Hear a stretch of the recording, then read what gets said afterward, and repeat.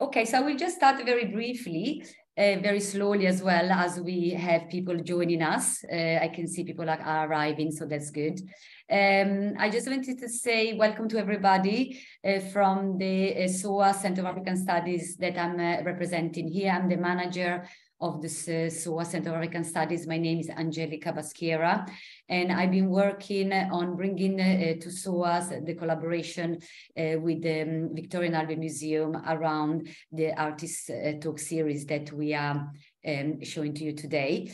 The series has been very important to us at SOAS, and my colleague Elsbeth Court, who is here, she will tell more about the series, how it came about, and to welcome all of you today to we are still a little bit confused if it's the third or the fourth event in the series, because the series has been so popular that other events have been sort of pop up around, which is fantastic, because the more the better. And so it's been extremely successful so far. And we are very, very pleased that today we actually have artists from Kenya joining us online. And it's really great to be able to have this reach with Syowia Kyambi today with us, and Don Handa as well.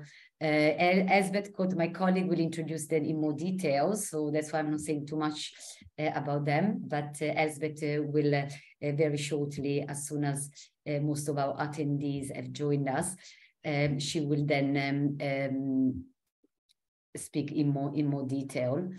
Hold on. Someone is trying to... No, we need to move away. Okay, thank you. Sorry. And yes, so we have quite a lot of attendees, as I said. Thank you so much all for coming. I just wanted to say a few things. The event is recorded. It's going to be available on the SOAS YouTube channel in the next few days. Also, when it comes to the Q&A, we're going to have presentation today, and then we're going to have a Q&A session at the end of the seminar. And please put your question in the Q&A chat that you can see at the bottom of the screen. And we will aim to answer as many questions as we can given the time. But if you just write them in there, the panelists will be able to see them. Okay, now without further ado, I think we have quite a lot of people in, and I'm sure more will join us. But I will now pass on to my colleague Elsbeth, who will tell you more about the series and more about Syowia Kyambi, our artist today, and Don Handa as well, our discussant. So welcome, and thank you so much, everybody. Right. Thank you, Angelica. Let me say, karibuni wote. We're sharing this session from Nairobi. It's the only one of the events which is actually taking place on the African continent. Which makes me very happy to be the chair of this session. We've been organizing it for over a year. I'll get into that in a minute. The series is a collaboration between SOAS and the Victoria and Albert Museum. I wanted to just say that it's a very special exhibition for the Victoria and Albert Museum. It's known, or is, the leading museum for art, design, and performance in Great Britain, perhaps the largest in Europe, that perhaps debatable. But it's only recently that there's been this emphasis on African material, and this particular exhibition, Africa Fashion, has the central showing space in the museum. And in a way is a COVID miracle, because the curators for the exhibition devised it and pulled it together during the COVID period. So it's watershed for the V&A in terms of the exhibition itself, and also I think the procedure by which the exhibition was devised and carried out, which was largely online, because again, it was during COVID. It's an exciting exhibition to me because it deals with the generations of the independence era throughout Africa over a number of years, and also textile traditions. And it compares that generation with the current creatives, which have been very much the center of attention in generating the exhibition. So it's a very positive approach. It's celebratory because it is this watershed, and it's celebratory also in honoring the creatives who are on the sort of second story of the exhibition. Now, in contrast, SOAS has been teaching African art since the early 1980s, a specialism in art history. We've been having artist talks since the early 90s, and some rather fabulous collaborations. In my opinion, this is a particularly outstanding collaboration because of my interest in textiles. And Angelica and I saw the call out. We said, we would really like to enter into a collaboration with the V&A on this to expand the topic of fashion and its presentism. Let's see what we can do. And we were received well by Christine Krasinska, the lead curator, and her team. Last January, when I was in Nairobi, I spoke with Syowia. In my mind, I thought that her practice would fit so well with the idea of expanding the topic of textile, costume, personal adornment, and fashion with her practice. And what she showed me certainly fit with that. And it's a piece which she's going to show us in just a minute or two. Just fit, I felt perfectly. Later in the year, that piece went on, or that project went on to be featured in the Biennale at Venice in the Kenya Pavilion, which is really quite fantastic. Syowia also visited the exhibition when she was in England in October. So all of that, she will be showing you, or we will be presenting her presentation. She's probably one of the most well-known Kenyan conceptual and performance artists. The list is long in terms of her achievements, and this is all really quite wonderful to be sharing her work with you. Her work will be discussed by Don Handa, who's wearing the bright yellow shirt. Last year, I didn't see him in Nairobi because he was off in Kampala. And then he moved his job from being a manager of the Circle Art Agency, which is a commercial outfit, to the Nairobi Contemporary Art Institute, which is a nonprofit institute and visual space to promote and preserve East African, actually, more than Kenyan, visual arts. And it was established by Michael Harmitage in 2019. And Don will serve as our discussant. So after Syowia's presentation, the screen will be split with Don and Syowia. We'll have his comments, their discussion, and then the Q&A. So that's what we expect to happen this evening. We welcome you again, Karibuni wote, and we move on now to Syowia's presentation. Thank you very much for joining us this evening.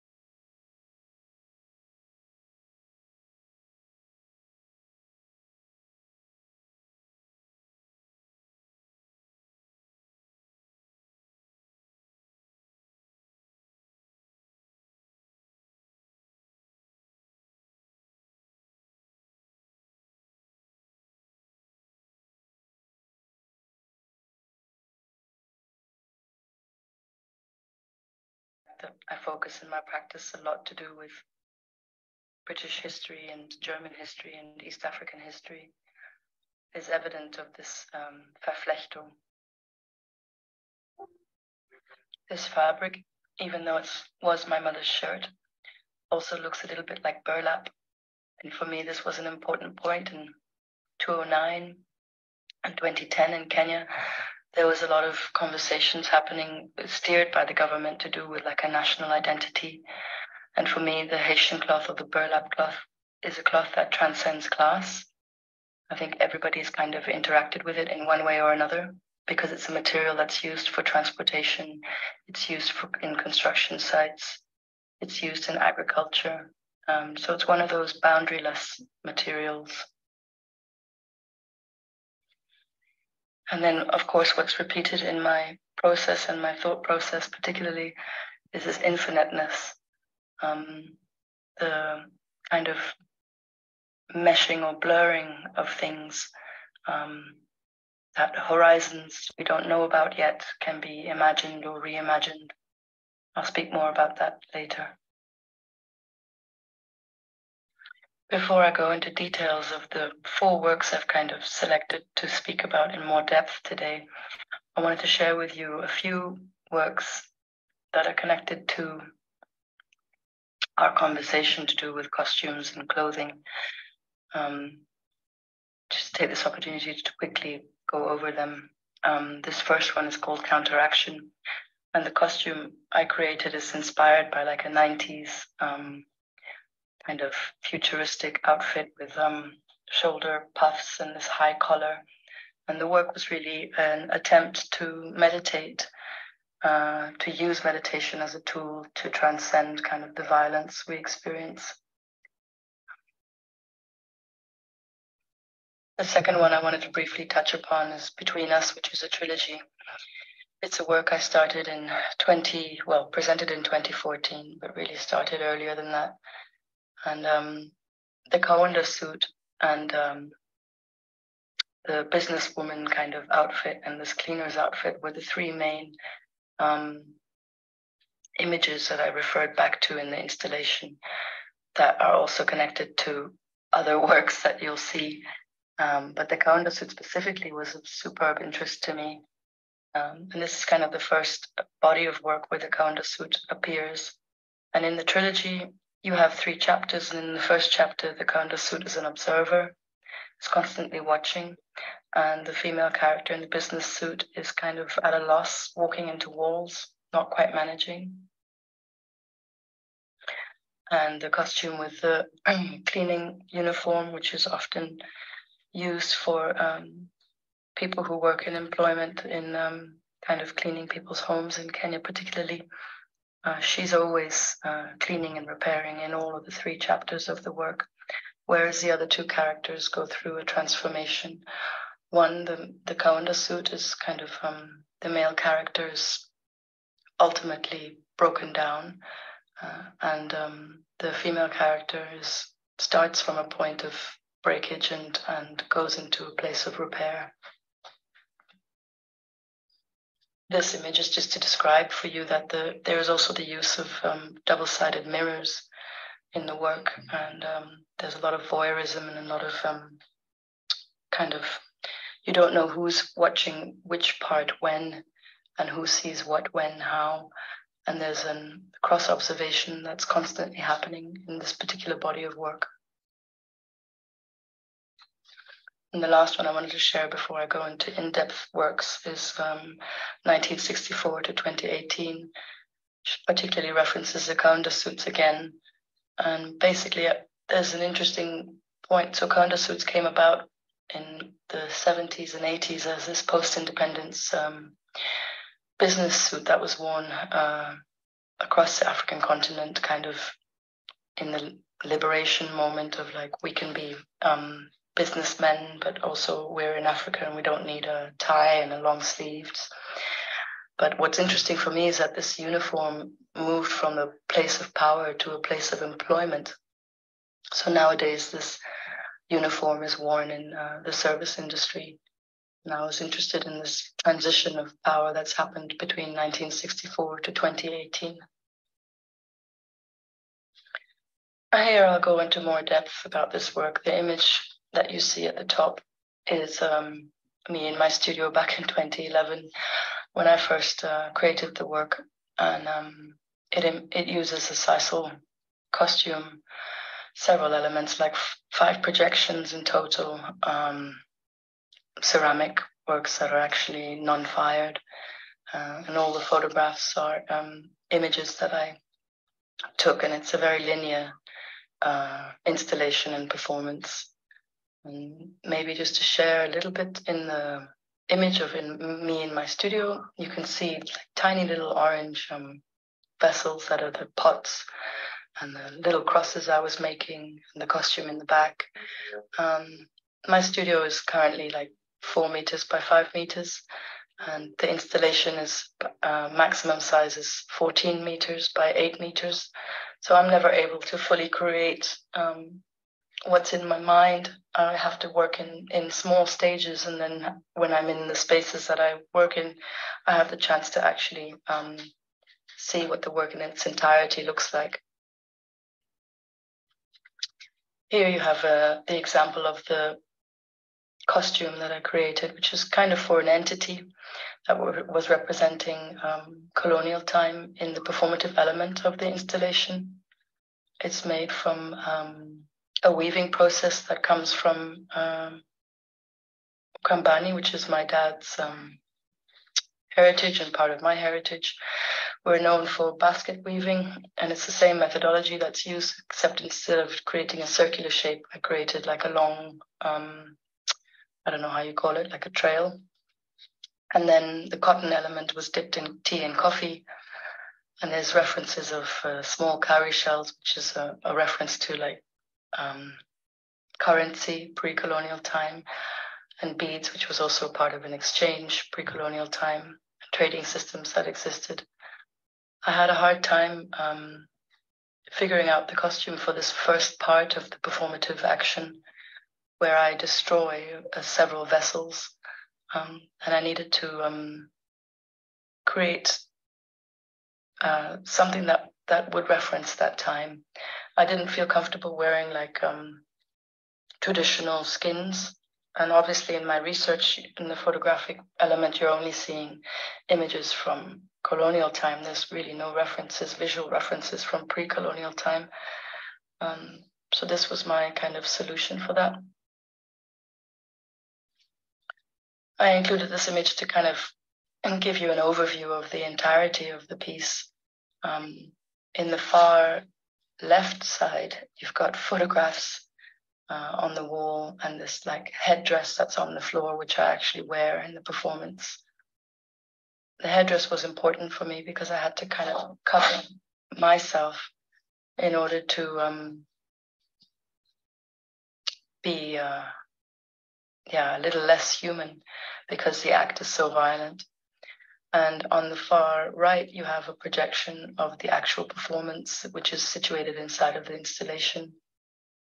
The images, the white images behind the ceramic vessels, I don't know if you'll find the connection, but it's basically those photographs I took in 2009 in Mexico that I shared with you at the beginning of this presentation.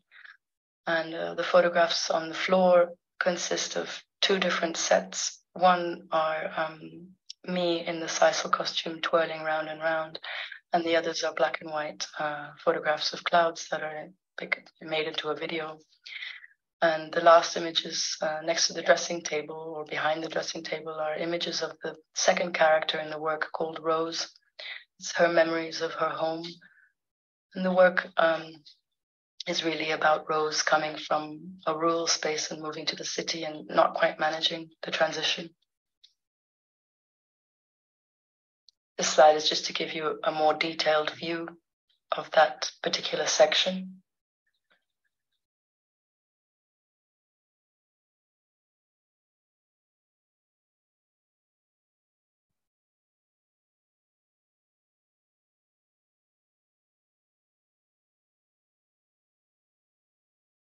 What you're left with at the end of the performance is basically the 2 costumes suspended.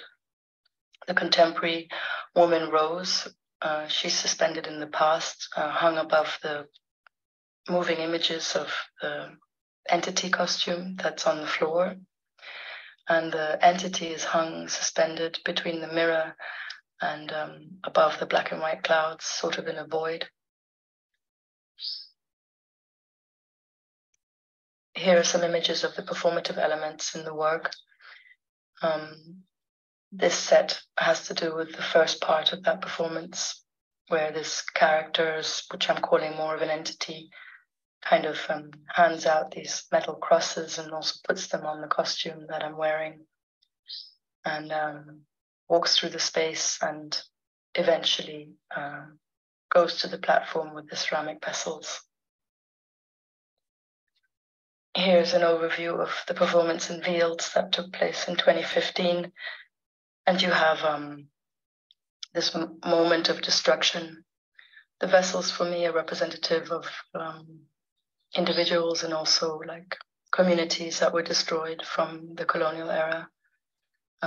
That's why the action of putting these crosses is an important part, which happens in the beginning. It's a reference to the missionary movements that took place in Kenya. This work I've particularly deals with Kenyan history, and it's supposed to be shown in Kenya. I'm yet to show it in Kenya, and I think when I do, I won't be performing it again. Here you have like the second phase of this performance. This is where Rose really comes to life. She's kind of starts with cleaning. First of all, it's right after I've come out of being the entity, and she tries to get ready for work. And she does this in front of this mirror and makeup stand, and behind her are images that I created that represent her mother's home, or kind of where she comes from. She comes from a rural space, but she's moved to the city. And she doesn't quite manage to greet people in the audience. She keeps falling down. And towards the end, she comes across this destruction that happened in the past, and she tries to kind of rearrange these vessels and attempt to fix some of them. And there's a process of acknowledgement. And finally, the work finishes with, I transform from her, Rose, into myself. The artist kind of in me as the artist in public. And I hang these costumes, and the suspending of the costumes is important for me. It's also a repetitive action that happens in my practice. And you have Rose in the past situated on the far left side, and the entity kind of in this void, and the evidence of this process remaining. The second work I'd like to get into is called I've Heard Many Things About You. These are just some initial sketches I felt I wanted to share. Again, I can never fully work in correct scale for myself, so it's always in parts and a lot of planning and sketching and model making.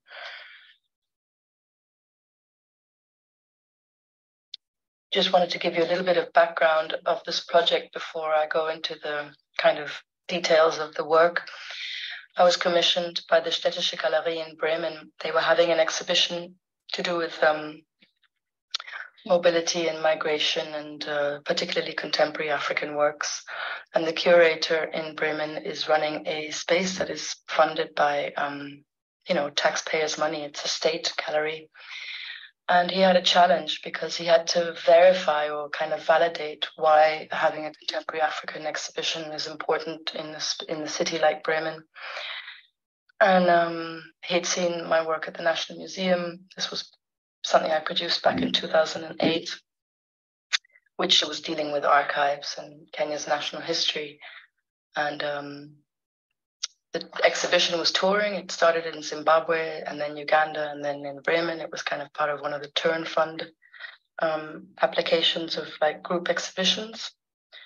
And he asked me if I'd be interested in working with the topic of Bremen and the city of Bremen and its connection to Namibia and the German history and the genocide that took place that the Germans committed in Namibia.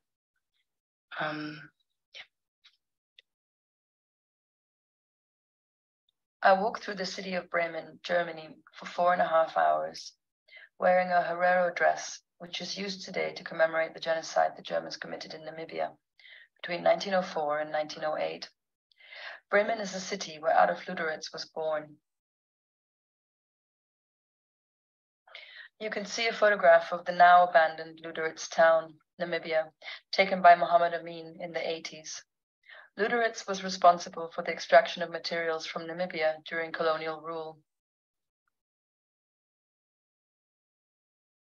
The fabric I carry is stitched together, consisting of images taken by photojournalist Mohammed Amin in Namibia during the 80s, and excerpts of letters written by Henrik Witbooi to the German and British government. Witbooi is a Namibian chief who was persecuted due to his resistance to colonial rule. This is the report I used in my research. It is thought of that this genocide was the precursor or the testing ground for the Holocaust. Both Britain and Germany were involved in controlling the region in the 1900s. The excerpt is written by British government kind of as a document against the Germans. For the walk, I embraced the energy of Witboi's daughter, Margaret. She was murdered by a German general. They were kind of hunting for Witbooi because obviously killing Witbooi would show their power. Both British and German generals were doing this.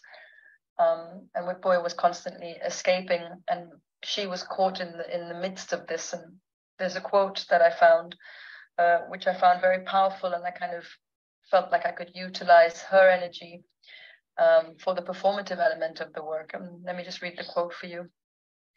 I've heard that you've come from over the sea in ship in order to make war on my father. Today the victory is on your side, but luck is changeable. And if you will take my advice, you will return to your own homes, because before long my father will come down on you like a lion and take his revenge. Just to give it a little bit of context, the estimation of her age was between 16 and 17 years old.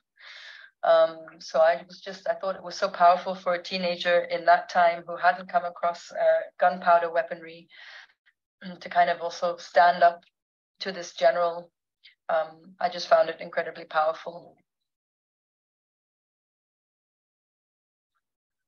I walked from the Ethnographic Museum past the train station through a part of the city built using the resources provided for by colonization, stopping by a church, passing Bismarck Monument, and leading to the contemporary gallery in Bremen called the Städtische Galerie Bremen.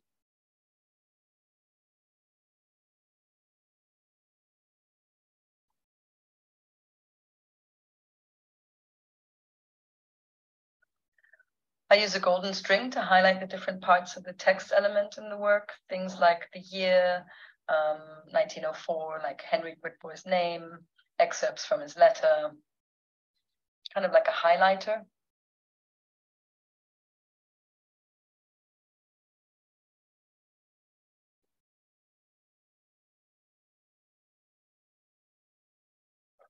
And the installation itself consists of like rope, which is tied using the hangman's noose, attached to weighing scales, kind of the weighing scales you'd use in a market a long time ago to weigh vegetables or meat products. And the costume that I wear that commemorates the genocide, which is worn today, is suspended on a clothes hanger. And I don't perform the performance in different cities. It's only for Bremen.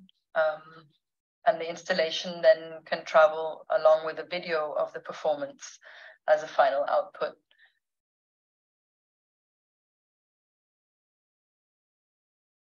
The side underneath is created by patching different pieces of fabric together. This work, Kasperle's Playground, I think there are some interesting elements we could discuss to do with puppetry and tools used to intervene inside of difficult spaces. It's part of a larger body of work. Kasperle is a character I created that is a tool for intervention. It started in the late 2018 and is kind of still ongoing. I'll be having a solo exhibition with the Nairobi Contemporary Art Institute. And this is just one of the works that will be present, but I wanted to include it because the costume, one of them is connected to conundrum suits made by mosquito netting, and also the tool of the puppet, and just the general history I think is important to share. Nyayo House was built in 1983 and is the Office of Immigration in Kenya. This is where you get your passport and immigration papers.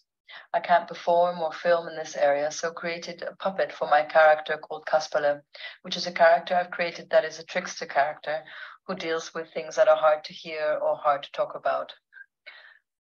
For 24 years, during the second president of Kenya's rule, Daniel Arap Moi, the basement of Nyayo House was used as a torture chamber.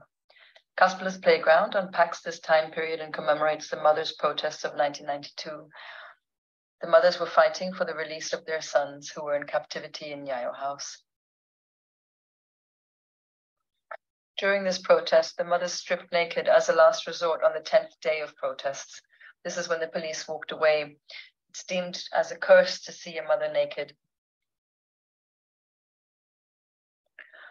The work has two projections, and Kaspala as a character, which is an animal, human, male, female, enters the space and looks for Nyayo House in order to dissemble Nyayo House.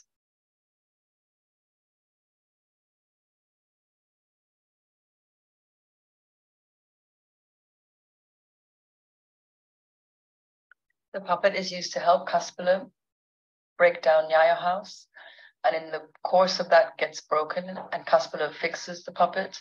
There's a lot of breakage and repair and breakage that takes place in my practice. Kaspala then finds themselves in the midst of this protest.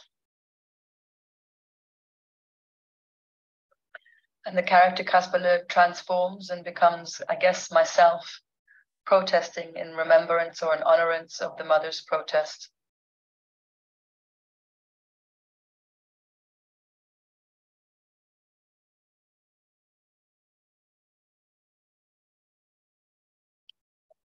I wash the remnants of Kaspala's red ochre from my body at the very end, using the Kenyan flag.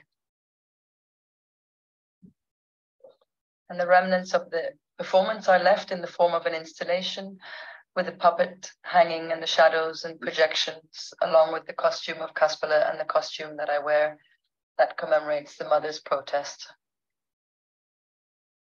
And lastly, I want to share origins. This is also part of Kaspala. This is to do with Kaspala's origins, kind of the most recent output of this ongoing 4-year-long project. And the fabrics, I think, well, I'm trying to share a few process shots with you because it's printed on flag material, which means you can see through both sides. It has sound inside of it, and it's an immersive installation. And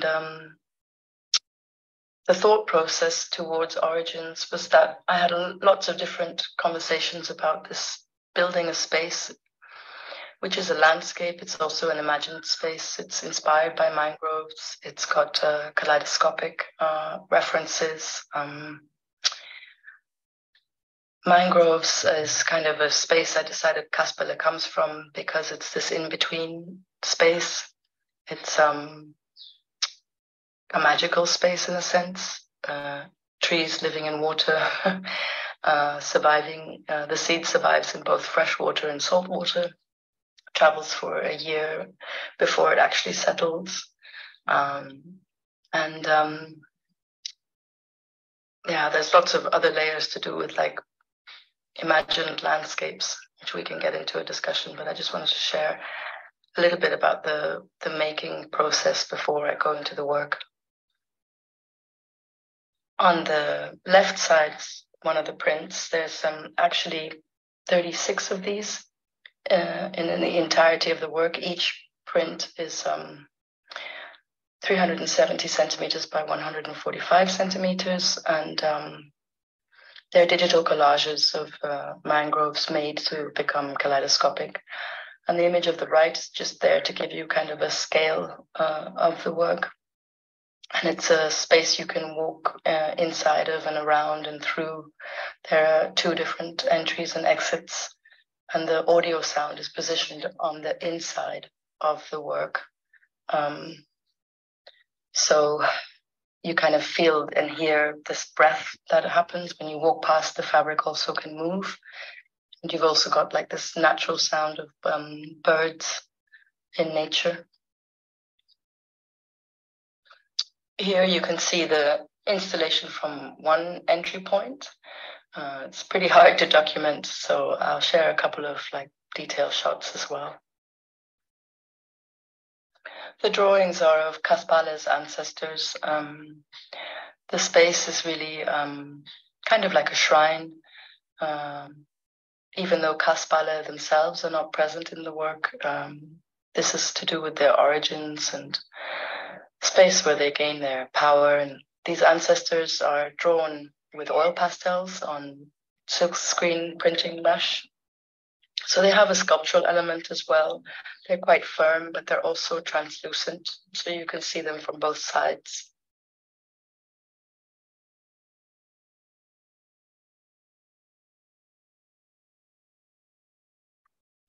Again, what's present in this work that was also present in Kaspale's playground is the element of shadow work. Because of the flag material, you can actually see through from one side to the other, even though it's kind of double layered. Again, there's a, with the drawings, you're seeing the front and the back. With the prints, you're seeing the front and the back.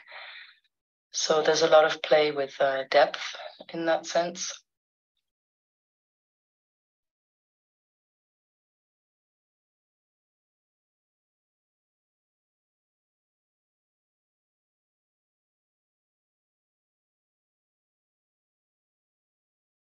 There's also just a detail of kind of the bottom half of some of these ancestors. They're like quite light and I don't know how you say, like, I want to say floofy, but it's not floofy. It's like feathery, whereas the top is quite heavy. The head is quite heavy and the body is kind of floaty. And this last image I wanted to share just for the sake of conversation. I love this image. I found this banana in a supermarket in Kenya.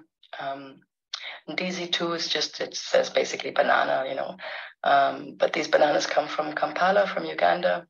And, the border, they can't, if you have a split banana, it can't cross the border.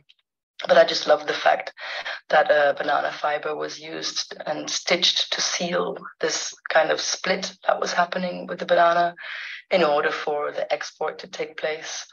And I just think it's a lovely action. And it's also a lovely action in terms of how we are dealing with the importation and exportation of food and the expectations around that. But again, also, I'm just totally in love with the stitching. So I wanted to share that. Thanks for your time.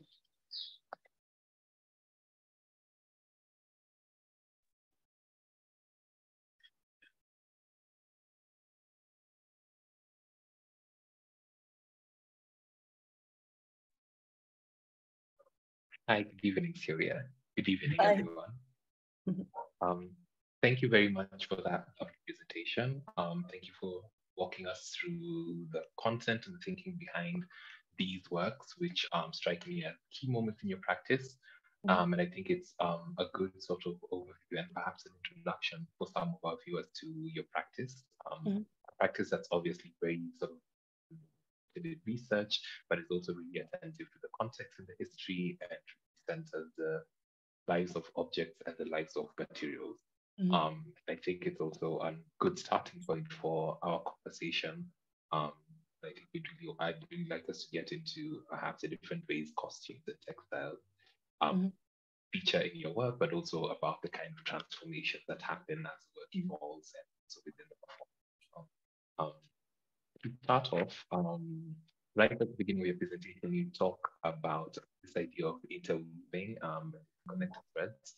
And just before we go into the specifics of the work, maybe you could speak a little bit to this idea of interwovenness as something that's part of your practice, but also as kind of a big part of how you're moving through the world as an artist and someone who's creating work and also working and thinking with other people. Yeah. Hi everybody. Thanks, Don. Yeah, it's, oh God, okay. So like the life and art for me are very like entangled, and they're not separate at all. And I think like the thing is, for me, if you know my practice really well, then you can start to see threads from one into the other from very early days, like 1999 all the way to now. So there's a layeredness that happens and a past reference that keeps happening. I think what I didn't mention in the presentation is like the work Infinity Flashes of the Past, which is at the National Museum, was also like an archival work that ended up, parts of that ended up in Fracture, in the photographic bit on the left side. And it was also like the instigator for I've Heard Many Things About You. So there's these long threads. And I think in my life work, like I'm also developing a space called Untethered Magic, which is together with my co-founder, Kibe Wangunyu. And it's also a space for process and exchange. And exchange and conversation around practice has always been super key for me. And building bridges and not being a gatekeeper mentality, which happens quite often in Kenya, because I think there's this, sadly, a notion that there's not enough for everybody to go around. I think that's kind of been tarnished by the NGO system we have, or the donor funding system that exists. I think it's also been affected by how gallery spaces came up and who was running them in the 80s, 90s, and early 2000s. So there's always a desire to connect with many people. And then again, obviously, with my mixed heritage, it comes in another thread of connectivity or understanding two very different cultures, the German culture and the Kenyan culture.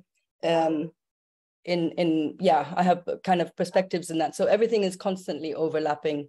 And my practice is also overlapping as well in its layeredness in the process and the practice. Again, I'm also invited often in science kind of science and academic forums, social sociologists and anthropologists. Quite often I've worked with the Wellcome Collection. I've done some work with museums who are dealing with provenance issues. So then I'm kind of the loner, the lone artist present. And again, I'm like overlapping and weaving and bringing in other perspectives constantly. So that's just, it's an entanglement. Yeah, and I like the word verflechten. I came across it last week. I didn't know about it. It's, because it has more than the weaving, it has this ambiguity around, and you can attach the word to meshedness as well, whereas weaving is quite organized, and sometimes it's not so organized. Sometimes these threads aren't so clear. So I'm liking that word at the moment. Great, thank you. Good to know more about where you're working from, some of the things you think about around the work. Now, to carry on with that question of, like you said, meshedness is a good word. And there's things that kind of recur in the work.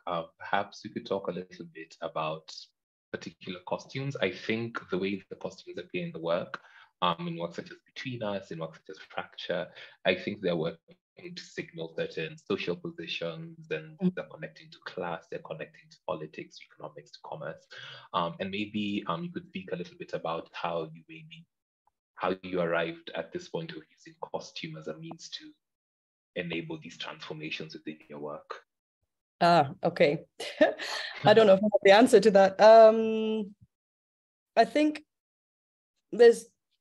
I guess it's a tool to change from myself performatively into the story, which is sometimes connected very much in an autobiographical sense. So let me go back a bit.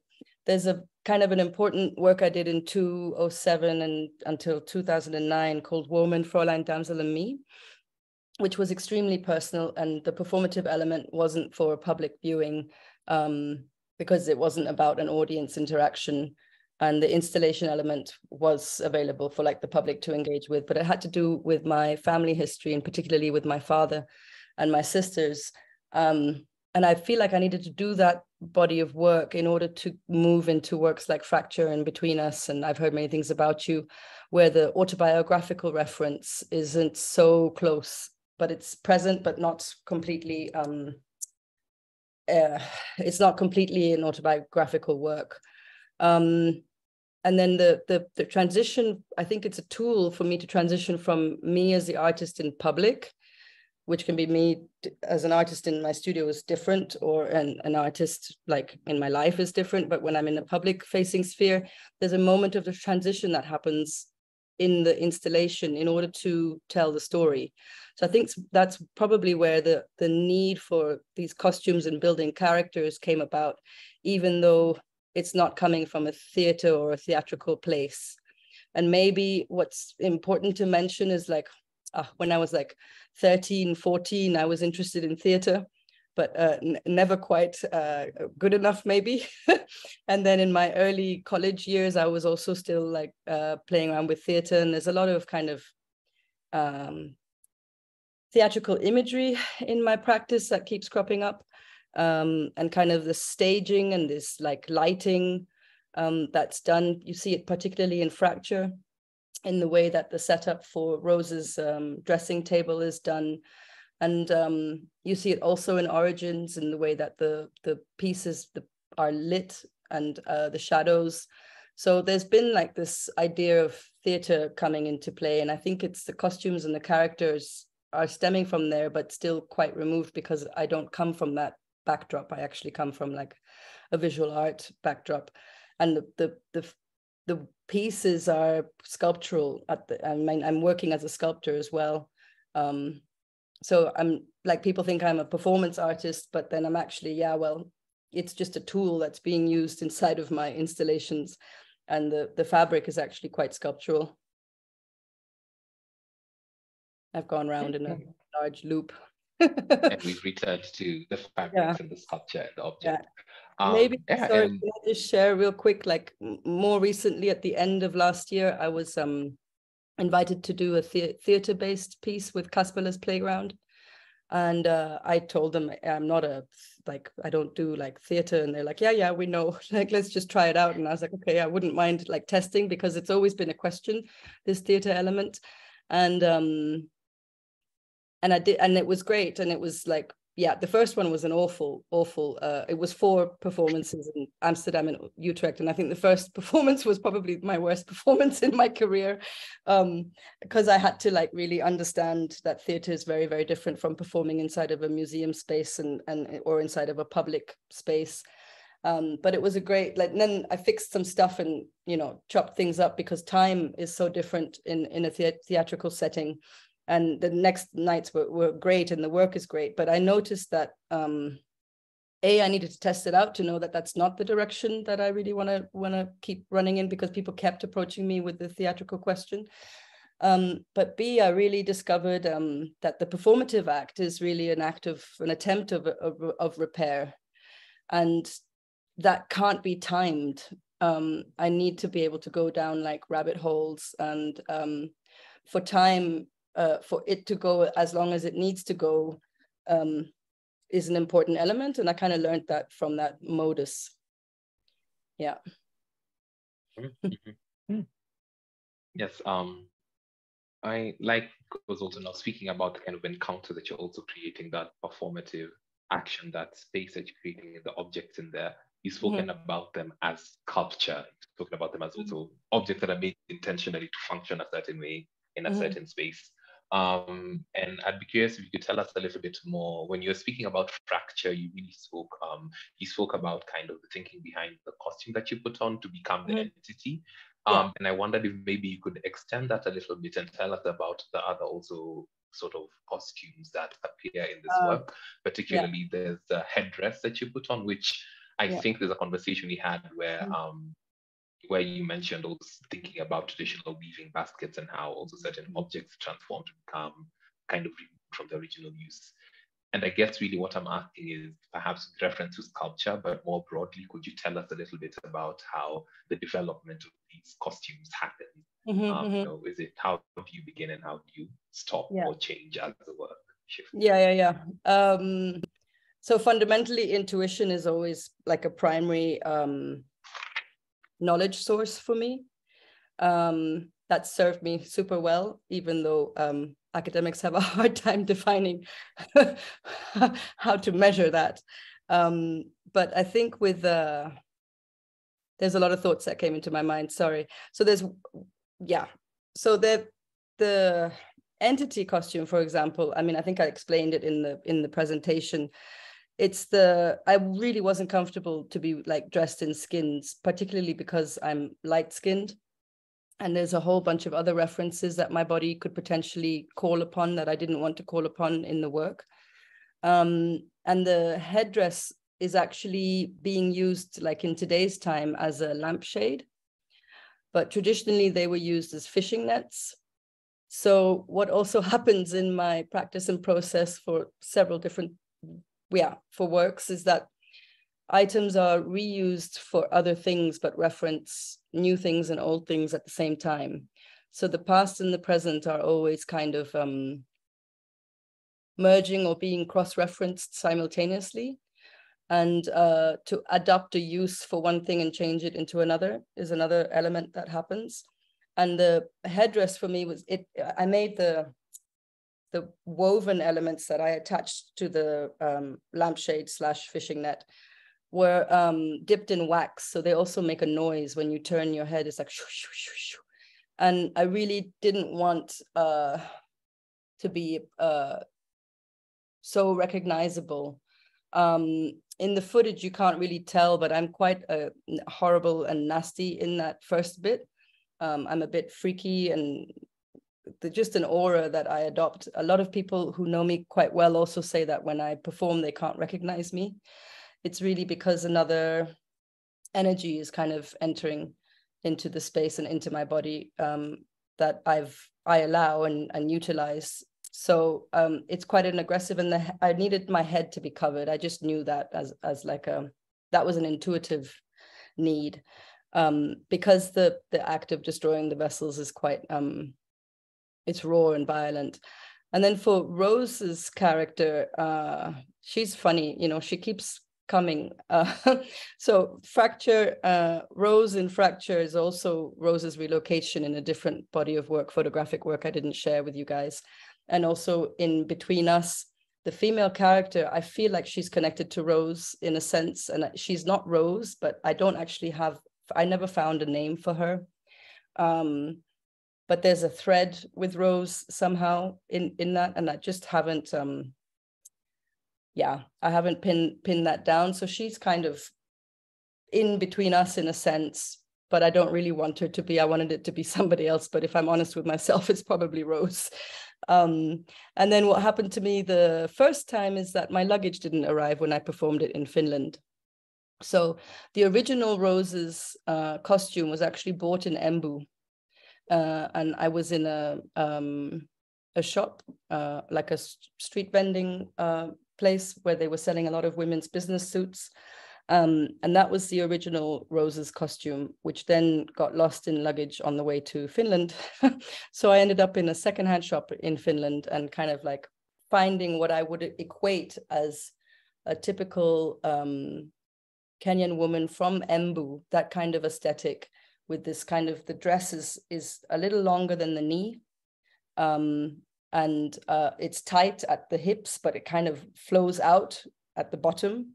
And this kind of definitely covering and closing at the top, and everything is kind of like secretarial. I was basing it off of some Nairobi secretaries I've met and seen, and yeah, so that was the inspiration. And then this really fake jewelry, plastic things that are supposed to look like pearls. And even in Between Us and in Fracture, there's a use of a floor mat, which is actually a reference to marble floors, but people don't have money to reproduce marble floors or tiled floors. So you buy the plastic to emulate this more expensive living that you're not really living, but you want to live. So that's very present in Fracture as well, because Rose has this desire she has an idea of what it is to live in the city, but then the manageability of living in what is in her mind to live like isn't present, she's not able to do. And then the baggage of our history she hasn't unpacked. So there's a double layered not being able to deal with the past, and then also this pressure of an idea of how you should be. You should have 2 children, preferably a boy and then a girl. You should have a double-storied house. You should have 2 cars, preferably one should be a Prado. Like there's an idea of what a standard of living, a good standard of living should be like. And just to add, I mean, in Rose's Relocation, which is a work I didn't share, she's stuck in Metz in France. So the work was traveling, just a backstory, basically, for touring for Body Talk, which Koyoko had curated. So I didn't have access to the costumes for a year. So when we were installing in France, I just said, I can take it now for a moment before I don't have contact anymore. And I hired a photographer to photograph Rose in the streets of Metz. So she's superimposed with photographs of the memories of her home that are in fracture. Again, the thread coming from one work into another. And again, it's a story of not managing like this, exodus into Europe and this pressure of sending money back home, supporting people back home, and yet people don't realize that you're also struggling and alone in your new space. So, and this feeling of struggle and aloneness is also present in between us, which is why I always feel like it's Rose, but it's not really Rose. Yeah.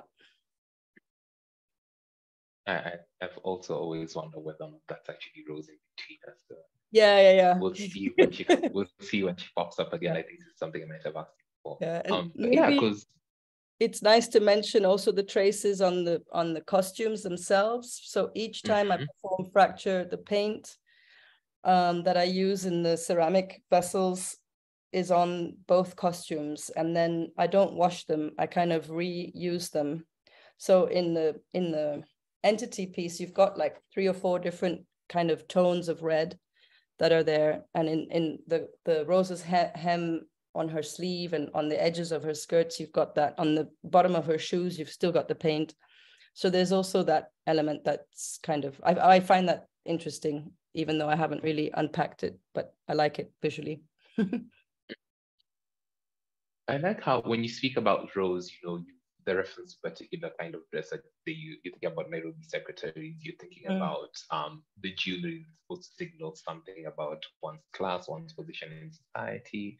You're talking about how the headdress in fracture also that needs to kind of separate yourself, and you enter this energy and enter this being that acts in a way that's very sort of different from who you are as a person.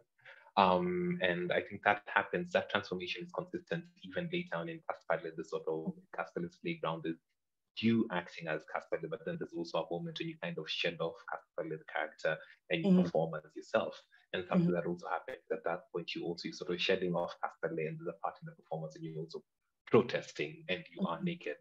And I wonder, is there something you could say there about this, that in that relationship of moving between a state of dress or a state of being, in costume and that point of nakedness, within the context of the work and performing, and perhaps even how you think about the subject that you're interested in the work.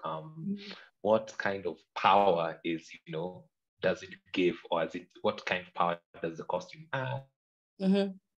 Yeah, and does it take away? What kind of power does make it give you, and what power might it take away? Yeah, toggling between the two. Okay, so there's so much there. First of all, that was the first time I performed as myself. When I'm stripping naked, I'm actually not a character. And that's the first time I've done that in my practice for Casperle's Playground. It is a very strange transition from Casperle into myself. Yeah, it's also it is the first time. Maybe it's important to reference that Casperle's costume is actually inspired by the Kaunda suit, and that the origins of Casperle, oh gosh, we have to go a little bit back. So I was invited by the Mark Museum for an exhibition they were doing with Amani, which is, Amani was a research station built in Tanzania in 1902 in the Usambara Mountains. And they had this, Mark Museum is an ethnographic museum. I think that's important to say. And they were having an exhibition about Amani and Germany's kind of reference point to that research station, which became British owned and then East African owned and now is Tanzanian owned. And the station itself is still in existence, but it's abandoned, but it's very well taken care of and still has like 4 offices that are working from there. So it's not really abandoned, but they have like a library that looks like it's in use, but it's not in use, or a lab that looks like it's in use, but it's actually not in use. And they're thinking in the future to use it as a university grounds, but that hasn't happened yet. And they moved the research station into the bottom of the hill. So the hill is like 2-hour motorbike ride downhill. And it's connected to a botanical garden. So the research was in medical, looking at ways of producing medicine. And the question I had at the time was also, you know, why did the Germans move up into this hill? And one of the answers could have been because of malaria and also because of having military oversight. So the Kaspala's costume is made out of mosquito netting. But I had just completed 1964 to 2018. So the Kaunda suit was still very present in my mind's eye. And it's imitating a Kaunda suit style in the costume itself. And then the ochre on the hands and feet. So in the Mark Museum, I really didn't want to bring things from Tanzania into this space and into this exhibition. So I actually asked them for a residency in the Mark Museum as well, which they agreed to and understood that it's kind of a repetition of a violent act to just go to Tanzania and extract and then make for an ethnographic space in Germany. Kaspala was I was playing in Tanzania and sketch performing. And then in the Mark Museum, they have this strange room, which is a lecture room, which was used pre-university. So it was used for teaching ethnography, where race classification was obviously also taught. And it still uses a lecture room, but it existed before the universities were teaching. We were talking about like 115 years, I think now. And I was playing in there, and that's where, and I was looking at Makonde masks because I was interested in, I was in Tanzania asking lab technicians who were working in Amani in the 70s and 80s what they imagined 1902 would have been like, but nobody could really give me an answer. People could refer to what they'd heard of or what they had experienced, but going further back into an imagination was kind of difficult. And then I asked the curator, you know, what kind of Makonde sculptures do you have? Because I was thinking about Makonde making pre-tourism infection, the infection of tourists, changing the way we used to work with Makonde sculptures, which was more coming from a dreamlike state and being guided from a dream state and asking permission from the tree to use the wood. And I was expecting to have what I knew of Makonde masks, which were these entangled kind of sculptural many figures. And actually they had a series of masks. And there was one mask I was particularly drawn to, again, intuition. I didn't have a reason. It was situate, the label just had Tanzania, Mozambique with a question mark on it. And then I made Kaspala's first mask inspired by that one. And Kaspala has this animal, human, double seeing, double hearing, a golden mouth, golden fingernails. And this is a trickster character that I've created to use as a tool to intervene inside of colonial spaces, but also post-independent spaces to basically talk about things that are hard to talk about or hard to hear. And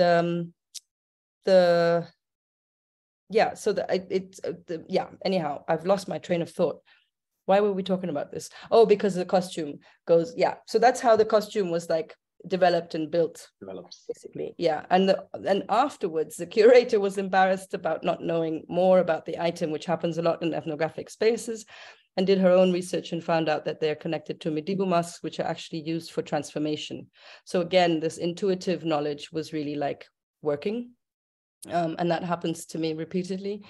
And when I'm changing from Kaspala into myself for the Kaspala's playground, it's a reference the mothers' protest of 1992 was just maybe to give people some context. After doing the work for the Mark Museum, which was an intervention into the archive, and we don't need to get into that because the works are not referenced. But after that, I was kind of wanting to get away from this colonial reference in my practice for a moment, have a bit of a breather, although it keeps coming back to me and chasing me. So I was looking at my birth year, 1979, and I was looking at censorship and the self-censorship that I experienced, that I also think my generation experiences. And I pinned it back to, we kind of were born and raised in Moi's era. Moi is the second president of Kenya, and Nyayo House is a building that is a government building and is still used for your papers, basically your passport, your identification, your immigration papers. And the basement was a torture chamber for 24 years. And the mothers' protests happened at the same time as the Saba Saba movement, which was a push for multipartyism in Kenya. And they were pushing to release their sons who were illegally or illegitimately captured and tortured in Nyayo House, which hasn't been a site of official commemoration yet. There's been discussions to make that into a commemorative space, but they were kind of halted. There was also an attempt to erase the evidence of the torture chambers, which failed because it was embedded in the actual structural foundation of the building, because it's in the basement, that they couldn't actually completely erase it. And there's also, I don't know how true it is, but apparently this 22nd or 21st floor is also sealed with concrete, but I don't know if that's accurate information. So there's been an attempt to hide this, and President Moi, the former President Moi, he died in 2020, I believe. When I was actually making Kaspala's Playground, I was actually writing like, what would he think of this work as a question, and the next day he was announced as dead. So I was like, oh dear, okay, maybe it's a little easier to make this work now, but maybe not, I don't know, with our current government, it's hard to tell. And I was actually preparing to perform this in a bar in Rongai called Legends Bar, because it's a very famous old bar, and bars is also where all of our politics are kind of discussed, and also we have spies in bars who eavesdrop, and the bar is just a very interesting space. So that was the original location for Kaspala's Playground, but because of the pandemic, it ended up being first a video edition, and now I'm happy to be performing it at Nkai for my solo show with you. But this transition into the protest was very important. It was a 10 days long, and the mothers went to their limits and actually stripped as a form of protest, which is seen as a curse in Kenya to see a mother naked. So there's other references to women being stripped by force that have happened in the 60s and happened as like early, like late, or how you want to say, 2015. And there's a lack of power with your body with that kind of stripping, but there's also this stripping that's like a resilient in the last resort, and that's actually when the police moved away, and it actually got resolved, apart from one person who wasn't released. So yeah, it's the only time I've been myself, and I'm kind of comfortable with it. And it is a strange transition in the work because there's no kind of announcement, but I do want to honor that protest. And a lot of younger people don't know about Nyayo House in that sense of what happened there. And people from my generation or older have a memory of that. So the work is also to bring to the front information. It's some information we don't get, some stories we don't get. And I think my practice is basically pushing for that. I'm conscious of time. I've rambled. Sorry. But there are but I think it's sort of also leading to something I wanted to bring up. Yeah. But I wanted to, following now, thinking about memory, because especially particularly with reference to Kaspale, and I think it's also present in the work of I've heard many things about you. There's obviously the sense of collective memory, but also personal memory, the things that are remembered and the ways in which they're remembered. And something conscious of is in the performances, particularly, and I've heard many things about you also in Casper as well. There's an installation, and then there's a performance that takes place within an installation, and then after installation, there's these objects that are left a place in the space. And I'm curious what you could say a little bit about, you know, that act of hanging and that act of leaving them. Obviously, you know, I guess at a very basic level, you know, you're still leaving an installation for someone to interact with. But I wonder whether that perhaps also speaks to certain ideas of commemorating a particular moment, a particular action, and maybe even a sense of a haunting in the space of an event that's come, even there are events that you referenced before the performance itself. Yeah. No, I mean, God, okay, that's I mean, traces and remains are like, I guess they're a way for us to unearth things, right? And like I said earlier, I think a lot of these histories that not only I contend with, but I think we contend with on the continent, they haven't really been unearthed or uncovered fully. I was recently in a conference in Hamburg where they were discussing the potentialities of building sites, memorial sites, or how to do them. It was kind of like a Kickstarter question. It was really a question about how Germany can deal with its colonial heritage, in particular Hamburg. And it was very political and it felt semi-unresolvable in one sense, because the narratives that have been put forward are not honest, completely honest. And a lot of histories we don't know or don't uncover that actually affect us directly.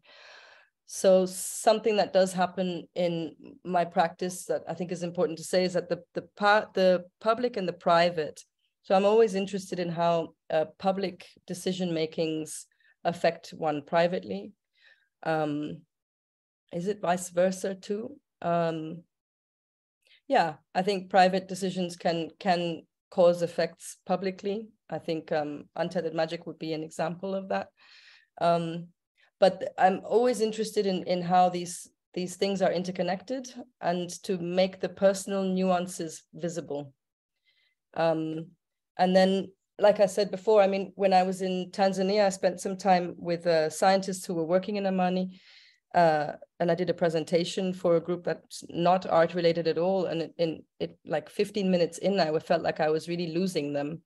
And then after like in a little moment later, one of the scientists were like, "Oh, I get it. You're like a history book." And I was like, "Yeah, that's a perfect example. Now finally we're getting somewhere," you know, because I was like explaining, and it felt like I was losing them. And I think that's the point, is that when it's not, a lot of information isn't in our education system. It's not, a lot of conversations aren't being held publicly. The fact that youngsters don't know about Nyayo House, for example, is evident of that. So I think the purpose for my practice and for myself is to uncover those things, and I uncover them for myself, but I also hope to uncover them for others and be that history book, but in a visual format. Yeah, I hope I've answered you. It was a very big question. I think you have. We're both ramblers, so you know. Yeah. Something to think about. Finally, the last question, I promise, because you also have, okay. I have 2 questions here. The work of hair, I get the sense that this is something that is very, it feels almost necessary in your work. There's always at some point some actions that speak to this work of attempting to repair or to resolve or to perhaps restore some form of order or some semblance of you know, some stability. And I'm curious about why you feel that work is necessary, but also how you think about which characters in the work are the ones to then engage in this work. In between us, for example, like you mentioned, the 2 other characters kind of undergo transformations, but then this character who's dressed as a maid, she remains in this state of, you know, always being on, cleaning up and tightening up. And then we have in Fracture, Rose coming in and then trying to sort of tidy up or trying to repair these vessels and trying to, you know, fix essentially what the entity has come and destroyed. And even with Kaspale as well, there's this, you know, there's this breaking down of Nyayo House, but then there's also this kind of commemoration and honoring of particular actions in history that were done to kind of try and redress certain injustices and certain violences. Yeah, why is that work necessary for you, and how do you think about the characters who end up being the ones to do it? Yeah, I wish I knew. It's like there's a really wonderful saying I read in one of Whitboy's letters. Whitboy was, you know who he is. I've done the presentation. So he has a really nice sentence. So I love him because he was documenting and writing a lot. He wrote a lot of letters to German generals and British generals and other chiefs. And there's actually a book that exists of his letters that you can find in Namibia. And there's a saying he has, carrying the sun on your back. And I really like that saying because I wonder for myself whether it is like the body is strong enough to carry the sun, or if the sun is so hot, it's a burden. And that's how I feel in my practice. Like I switch between those two because I don't actually have the answer as to why it's like I'm called upon to do this kind of work. It's very frustrating sometimes. And then also for like Whitboy's, I've heard many things about you. It's the daughter that I was very connected to. So Whitboy was headhunted by the British and the Germans. And one of the times when he escaped, his daughter was actually murdered. She was kind of running with him. And they have a log of this, and they don't know whether she was between the ages of 17 and 19. And I was reading that she kind of cursed the person who was who murdered her, basically, and said, you know, you will regret what you're doing, in a nutshell. I don't have the quote with me in my head. And you'll be cursed, and you need to go back to your own land, and my father will basically like come down on you like a lion, you know. And I thought for a teenager and that time of being exposed to gunpowder for the first time is a massively powerful position for her to have had the courage to do that. So for the walk, I kind of sought out her energy to do the performative element of I've heard many things about you. And when I was first starting the project and I had the kind of concept in my mind, maybe I leave it at that. Yeah, so there's I'm not alone. I guess what I'm trying to say is I'm not alone in the work, and I'm not alone in the work, and I don't feel alone in that work. Yeah. Thank you. Let me just before we wrap up, let me ask some questions that we have from the audience. Mm-hmm. First of all is what work has been particularly formative for you in your practice? Is there one work that you can pinpoint? I'll say it again. I was concentrating on the question. Sorry. Is there one work that you can pinpoint that you can consider particularly formative in your practice? Oh, yeah. There's two major ones. One is called Tortoise Atom, which I did in 2002 in Chicago, which was actually my like graduating piece. And it was a significant because it's connected to the death of my mother. My mother suffered from cancer. She was diagnosed at the age when I was 8, and she died when I was 22. So a large scale of my formative years were kind of surrounded by how do you say, her illness and this kind of fear of the terminalness of cancer. And she had actually died when I was in my last year at university. And Tortoise Atom is kind of my first installation, actually, that also had, funnily enough, it had projections that were moving and sculptural elements and fabric burlap on the wall, and the sound, rasping sound of breathing that I experienced when I was in ICU with her. Her neighbor was having a hard time breathing. So I would think that's like that was the first kind of installation with no performative element, but all the other elements of my installation practice were already present there.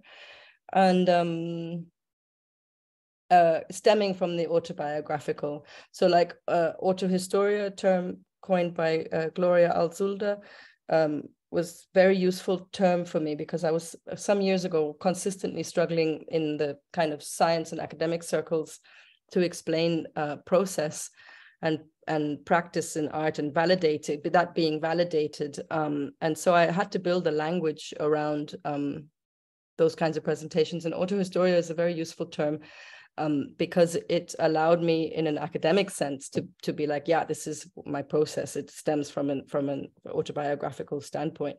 And then the other one is Cruising Utopia by Jose Munoz, which is actually utilized in the queer community, but I've kind of adopted that for myself as well, because it's this allowance to explore and to follow threads and routes you're not so sure where it's going, and not necessarily starting with a clear frame. And then I would say the other work is the one I mentioned earlier, which is Woman, Fräulein, Damsel and Me. And I think those two permitted me to now make works that are more removed from the autobiographical, still rooted in there, but not so direct. I'm just wanted to tell Celia, it's Verflechtung. I write it down for you, but I'm bad at spelling. I'll write it in the chat while you ask the next question. Another question is, what is the origin of Kasperle, the name? Yeah, super. Yeah. So Kasperle in German is the Casper, the Joker. The trickster. The trickster character is nothing new. It's like in loads of cultures all over the world. And then Pale. Okay. So while I was doing the beginning research in 2018 and 19 of this body of work, I was So Pale in Kiswahili is like there, like just there, visibly there, but not like very close to you.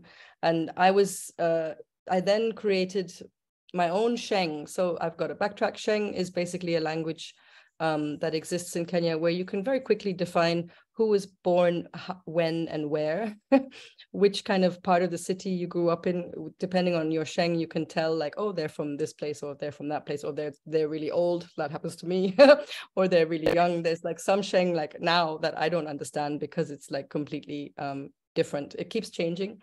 It's a mix of Kiswahili and English, and sometimes Kikuyu. Does Kikuyu come into Sheng as well? I think a lot of sort of like many of the major languages that are spoken in the urban centers filter into it as well.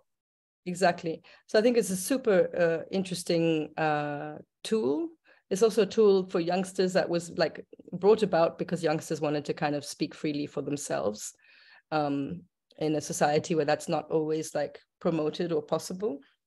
So it's a kind of like also a resistance in a sense. I like that a lot. And so I created my own Sheng out of Pale, as in the English of there, like, do you get it? Like the.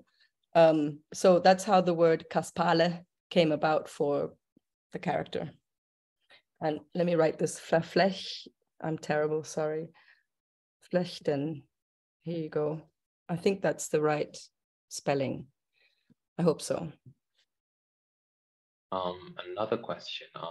What do you think is the importance of national identity, if at all? Oh God. Yeah, no. I think it's a total illusion. Like human beings have been moving and migrating and cross-pollinating for eons, like since inception.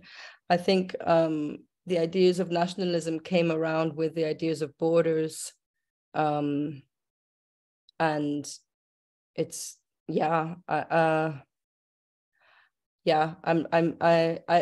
like multiplicity. And I guess, sorry, just to backtrack, with the Kaspale creolization with Sheng and whatnot, I was looking a lot at Glissant, and with I was also reading Stuart Hall and his conversation about multitude. They both talk about that actually, and this power in the multiplicity, and that you don't lose yourself in the multiple necessarily.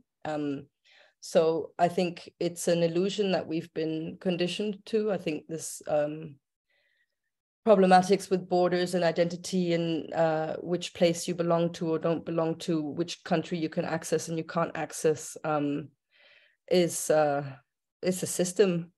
And I'm not so interested. I think the reference to nationalism in my presentation was just in 2010, the Kenyan government had moved into this desire to find a national dress, which I don't think ever succeeded.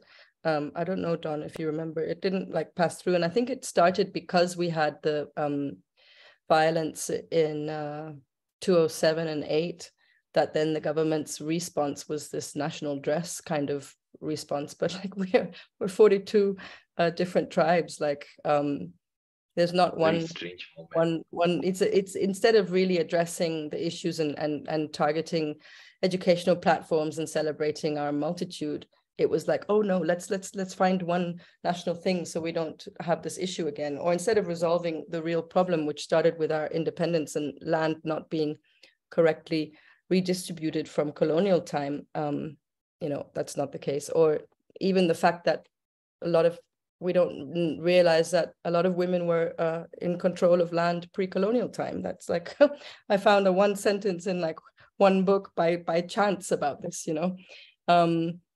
So yeah, anyhow, I think I've answered the question. I think one last question.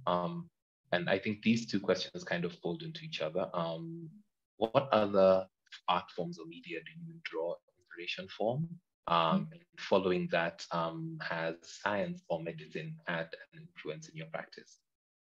Good question. Yeah, so the science bit, yalla, they always want to use art as a tool to communicate, which is quite frustrating. Understandable because of our lack of our education system globally is flawed because we're compartmentalizing subjects. And actually, there's a heck of a lot of chemistry and physics and mathematics in the art practice. If I was a horrible student in high school, I liked university, but I suffered in primary school and high school. But my parents were like, oh, do biology, just to get your mark or whatever. And it was like, oh, because you can draw some plants. And actually, if I had done chemistry, it would have served me much better with ceramics than biology, right? So there's this kind of, we don't have good integration of subjects, and our education system was built on like an industrial idea and a factory format, which is being challenged and worked on, but it's a very slow changing industry, so science, yeah. So there's a struggle because there's always this expectation of art being a tool to communicate somebody's data, or this fundamental misunderstanding. And then there's very beautiful moments when you get into the psychology or the philosophy that I've had a couple of times with individuals who are like coming from that field, where we can, there's a definite deep connectivity when we get into the philosophical sphere of like mathematics or science, and that really does relate and resonate very much in both disciplines. What was the other part of that question? Are there any, apart from theatre, are there other forms? Oh yeah, are there other forms of media that have inspired you? So lots of photography for sure, and I tend to use photography as a tool to sketch, but I also use it as a tool to create visual moving imagery.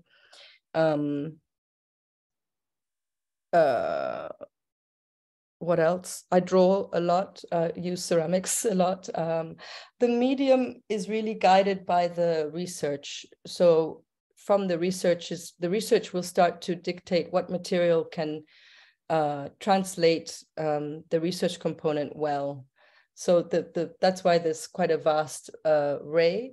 And what I think happens repeatedly in terms of materials is usage of sisal, and usage of ceramics in photography.